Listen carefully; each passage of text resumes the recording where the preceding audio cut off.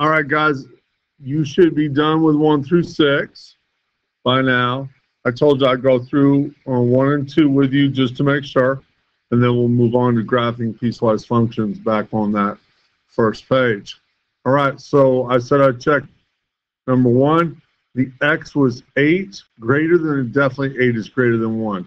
It's not less than -6. It's not between -6 and 1.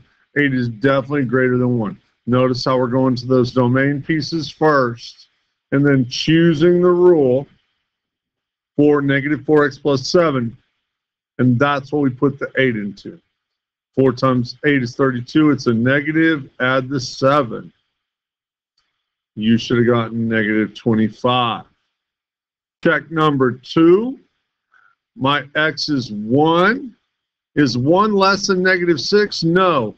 1 is between -6 and or equal to 1. This is the rule we're going to use it in, because 1 is equal to 1. All right, so we're plugging in the 2x minus x squared. Put a 1 in for both those x's. Exponents first, square it, you get a 1. Put the negative sign in front. Multiplication second, 2 times 1 is 2. 2 minus 1 is 1. We do our addition, subtraction last. All right, so there's that. But now we need to go back to our notes where we were a couple of pages back. And we had our discussion about what a piecewise function is. Sorry, you got my ruler there. And we're going to now move on with how to graph piecewise functions and then identify the domain and range. I know you got this little graph here. I'm going to use a bigger one because it's a little easier for you to see. I have my ruler here for my straight edge. So let's get to graphing. Graphing is based on that same idea that I need to know where my x's for one rule stop and the x's for the second rule takes over. It looks right here at -3. I'm going to drop a vertical line at x equals -3, 1, 2, 3, to say, hey, this graph is going to split up at that, what they call it is a point of redefinition, because we redefine one function and stop using it and start using the other one. So let's think about to the left of that function. To the left of, or sorry, to the left of that -3. That's over in this area. We're supposed to use this rule for x's that are less than or equal to -3. That rule is a very simple equation of y equals x. I don't see a plus b on it, so I'll assume that we're going to go with plus 0. Y equals x plus 0. The line should go up. We should begin at 0. It goes up 1, over 1, up 1, over 1, up 1, over 1, etc. But I'm not going to keep going this far on this direction because it's the wrong direction. I want to keep going this way so I can get to this region right here. Remember where x equals -3? That's where that line is. I want to be able to graph this on this part of the coordinate system over here, not on that one. But let's see if my ruler can help me make a straight edge. Whoop.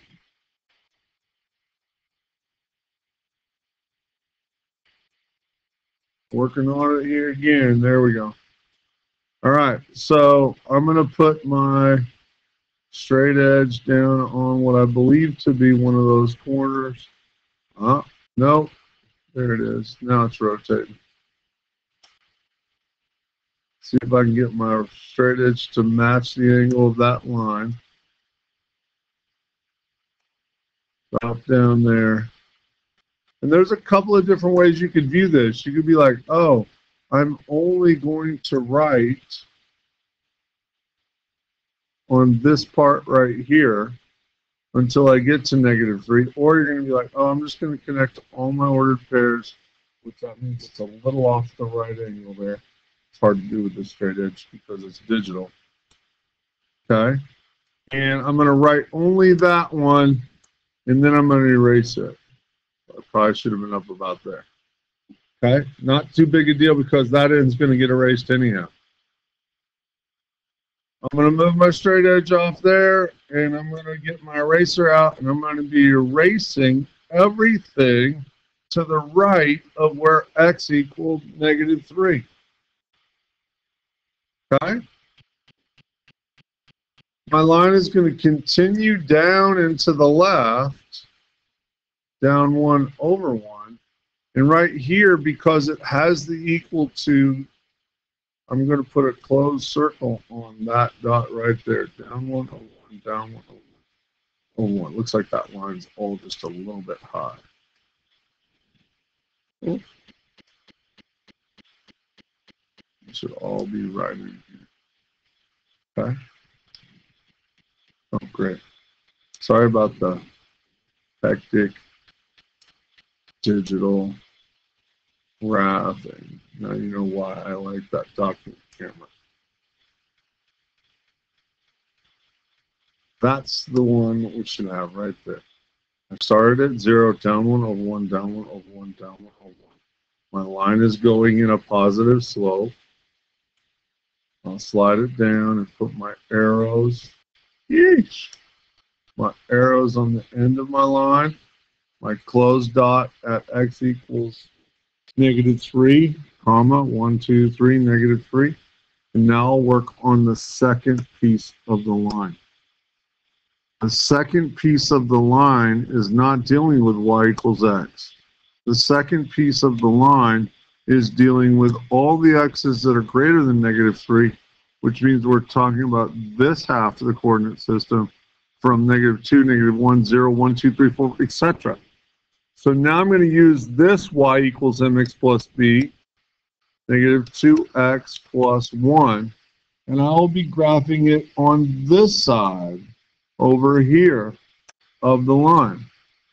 Well, x equals -3. So I begin at 1. The line is supposed to slope down because of the negative sign in front of the 2.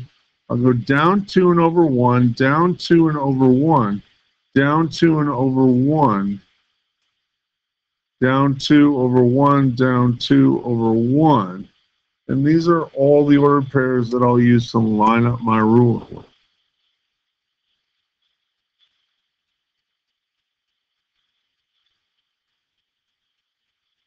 I'll get that as close as I can to them. Make sure that down 2 over 1 looks like we've come up just a little bit on that.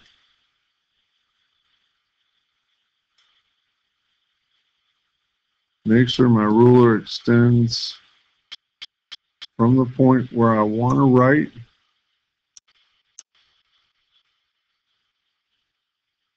And these are the ordered pairs that I'm trying to make a straight edge for.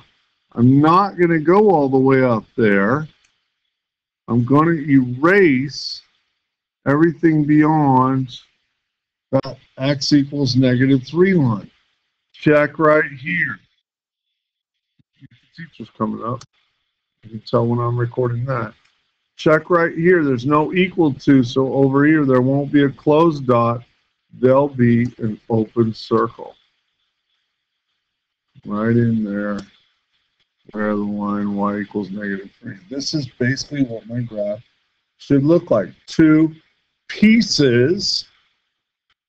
Both those pieces are separate and they break up at this vertical line right here where x equals -1, or sorry, -3. I really should get rid of that dotted line because it's not really part of the graph. It's just there to help me visualize where it breaks up. That's what the graph should look like, okay? So when we look at this thing, we should think about the domain. Well, the domain goes all the way to the left and it goes all the way to the right. There is maybe a breakup here, but nope. So every real number is there. And then when we look at the range, going from that perspective of the horizontal line, like, yeah, it's all the way at -infinity, but we leave the graph right there, don't we? What is that value? Let's go. It's 1, 2, 3, 4, 5, 6. They say 7. I'm a little dubious of that. Up 2 over 1, up 2 over 1, up 2 over 1. They're right. My line is a little sketch in how it was laid out. It should be up here. You'll have to take a little bit of slack there off from my digital straight edges. That is how we graph it. You just need to be a little more careful with your rise and run than I was able to be there. Up 2 over 1, up 2 over 1, up 2 over 1. That's really where that line should be. Okay? Let's do number 4.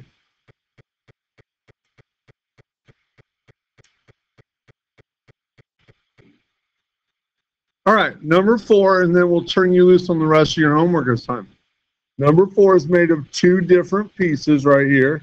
We can see, when we look, we got the first line up here at negative 3x minus 7, only if x is less than negative 1. And then we got the horizontal line y equals negative 5, only if x is greater than or equal to negative 1. Okay? So if we were to put that kind of dotted line in, it would be breaking up our graph right here at x equals negative 1. Okay? Got the left of it, and we got to the right of it. To the right of it is the easiest one right here, because it's saying if x is greater than or equal to negative 1, do a horizontal line, y equals negative 5. I can do a horizontal line, y equals negative 5. I'll use it for this one. It's the easy one. I'm starting with it. 1, 2, 3, 4, 5. My horizontal line is going to be across here. If that's where my horizontal line is positioned, which side of it should show up and which side of it should be erased? So I just have the whole thing go all the way across? I don't think so. Only where the x's are greater than negative 1. That means these x's have to erase their horizontal line at negative 5 and only leave the horizontal line that goes off to the right, where the x's are greater than or equal to negative 1. That's the simple one. By the way, should it be an open or closed dot? Say closed dot. Thank you.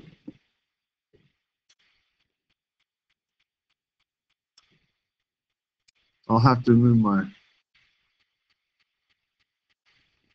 closed dot right there. Got to have my arrow on my horizontal line, extending it y equals negative 5.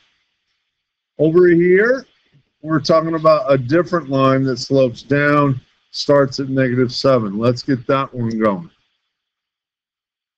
All right, just checking to make sure I was recording.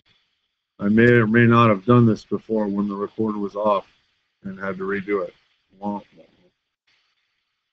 right. Hey, thank you, Angel. We'll talk about that later. This one starts and begins at negative 7. 6, 7 right there is where it begins. It goes down 3 over 1. Down 3 over 1. Let's go up 1, 2, 3, and back 1. Up 1, 2, 3, and back 1.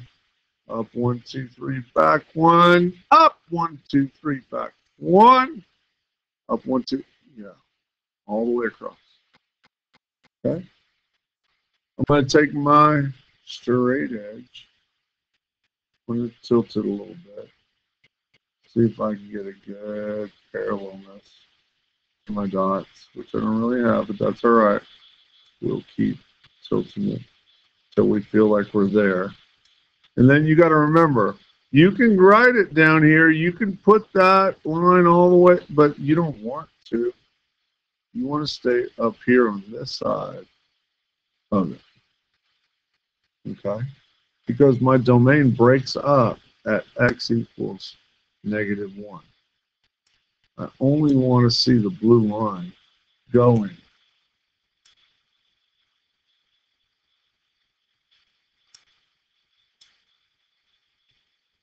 Whoops. On that side of this line. Okay.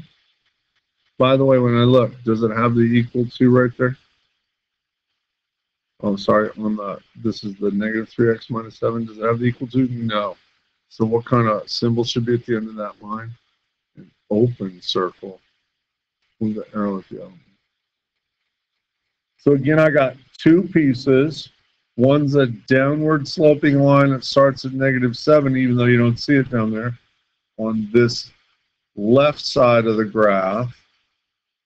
And on the right side of the graph, I have the horizontal line, y equals negative 5.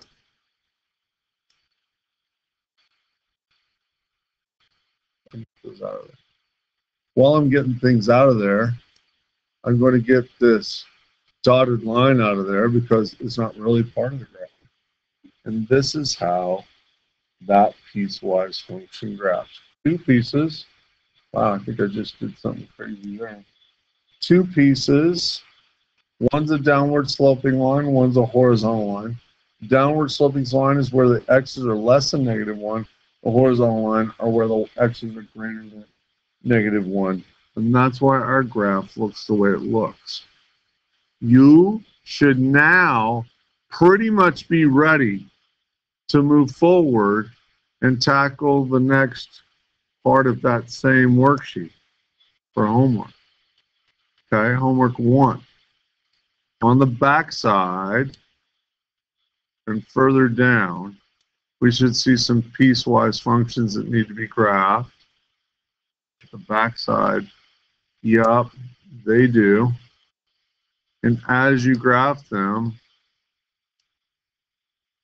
some of them even have 3 pieces. See those? Okay, so that shouldn't change the way we approach it. We just know that, hey, the horizontal line at 6, the downward sloping line in the middle, and the horizontal line at negative 1. That's not hard to figure out. You just need to get it graphed. Okay? So, homework 1, finish it.